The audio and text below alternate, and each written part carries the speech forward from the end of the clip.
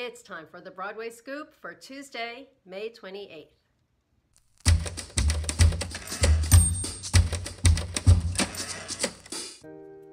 Tony-winning Best Musical Avenue Q officially ended its 15-year run over the holiday weekend.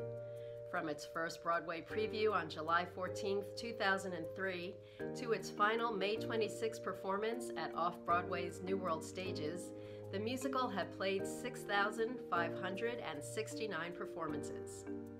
Featuring a Tony-winning score from Robert Lopez and Jeffrey Marks, and Tony-winning book by Jeff Whitty, Avenue Q featured both actors and puppets searching for their purpose in life. After launching successful productions in Melbourne, London, and New York, Harry Potter and the Cursed Child is heading to Canada.